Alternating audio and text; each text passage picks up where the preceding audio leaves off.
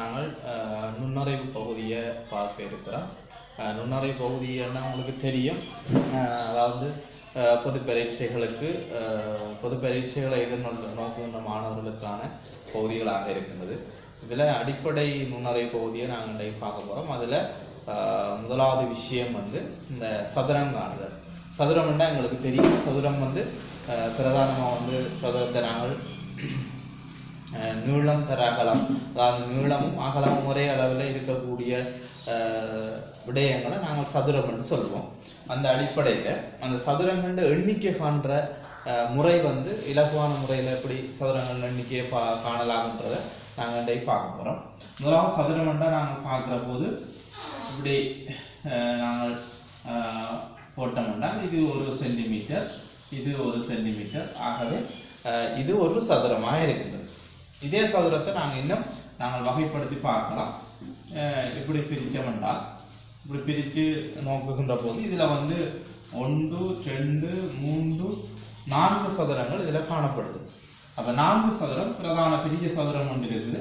ஆகவே அதோடு சேர்த்து 4 சக 1 மொத்தம் 5 சதுரங்களை நாங்கள் இதில் காணலாம். சரிதான்? நாங்கள் ஏற்கனவே பார்த்துனாங்க, இது இப்படி தான் ஒரு சதுரம் என்று பார்த்துருக்கிறோம். அதையே வகைப்படுத்தி பார்த்துருக்கிறோம். இதில் 5 சதுரங்கள் இருக்கு. இதுக்கு அடுத்தபடியாக நாங்கள் இதுண்ட அதிகமாக இதில் 3 சதுரங்களை கொண்ட பகுதியை நாங்கள் பார்க்கிற போது பாருங்க,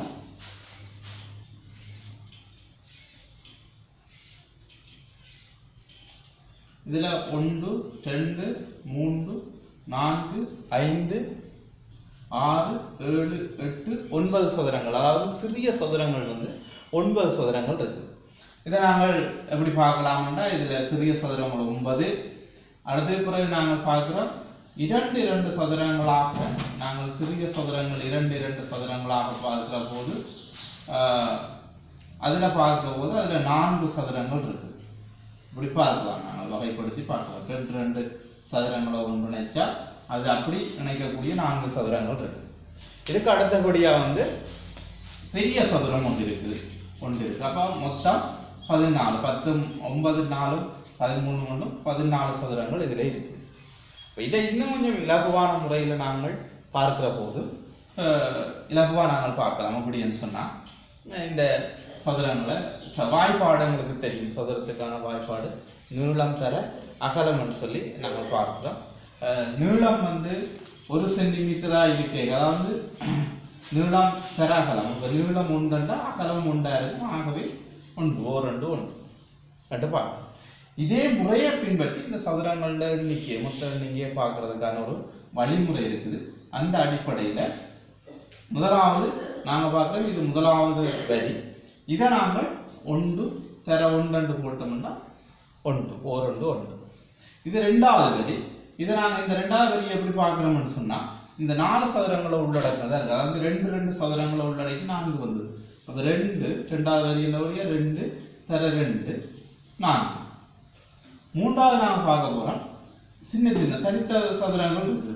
அதை நாங்கள் பார்க்குறோம். 3வது வரியிலுக்கு 3 தர 3 9 பார்க்குறோம். அப்போ மொத்தமாக இதில் நாங்கள் கோலத்தையும் பூட்டி விட்டோம்னா 14 சதுரங்கள் இருக்குது. அப்போ ஆகவே நாங்கள் இந்த முறையை பின்பற்றி பரீட்சைகளை எதிர்கொள்வது இலகுவாக இருக்கும். ஏனென்றால் இந்த முறையண்டா 1 2 3 4 5 எண்ணணும். இதுக்குள்ள எங்களுக்கு ஒரு நிமிஷம் போயிடும்.